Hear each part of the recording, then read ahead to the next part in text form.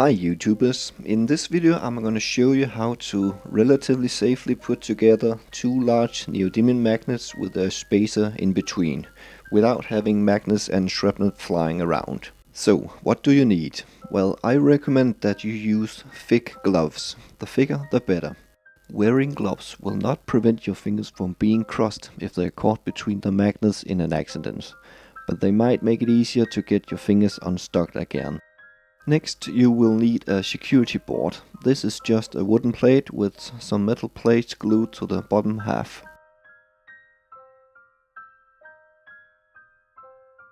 You will also need what I call a locking board. It's just a wooden board with a hole in it. The diameter of the hole should be the same as that of the magnets, and the height of the board should be the same as the magnet plus the spacer. Next in line we have a large wedge. The width of the wedge should be the same as the diameter of the magnet or even larger.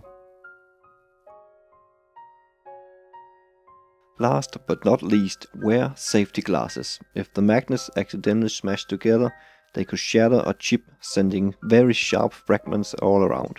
Personally, I prefer a complete face shield with these larger magnets. Okay, after you have collected all of the necessary equipment, you need to clear your work area. Remove all metals. This includes the keys in your pocket, your wristwatch and your mobile phone. Also be aware of lamps, radiators and metal in the table that could interfere with your work. And now for the part that you have been waiting for. Let's combine the magnets and see if I can do it without hurting myself or chipping the magnets. First, place the security board on your work area with the metal plates facing downwards and away from you. Next, put one magnet on the board with its north pole facing upwards and let it slide into secured position over the metal plates. If you don't know the polarities of your magnets, I will show you how to determine it in an upcoming video. Now place the locking board over the magnet and put your spacer on top of the magnet. If you think the next step is to put the other magnet with the north pole facing upwards and sliding over the spacer, you would be completely wrong. If you thought that, you are not ready to handle large neodymium magnets yet. Let me show you why.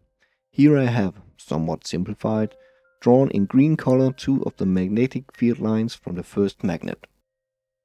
Notice the direction of the magnetic field indicated with arrows. If you put the second magnet in this magnetic field with its north pole pointing upwards, it will act like a compass and try to turn around with large force.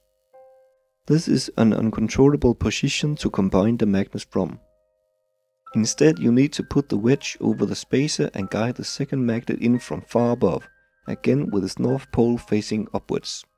Hold the magnet and wedge firmly and make sure your fingers are not between the two magnets. If you feel resistance in the second magnet, your polarity is wrong. Abort immediately by lifting the second magnet straight up and turn it 180 degrees around before trying again. Now slide the wedge slowly away, making sure that the wedge and second magnet are aligned directly over the spacer. The force needed will be higher and higher with the magnets coming closer and closer.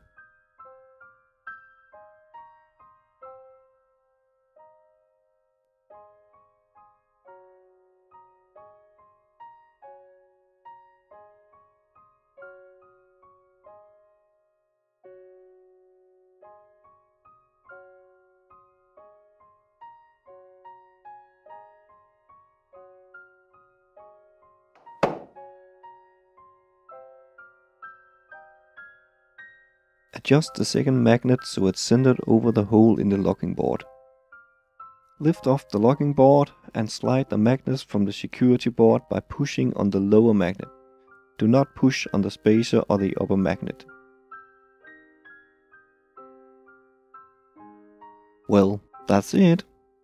In an upcoming video I'm going to show you how to take them apart again.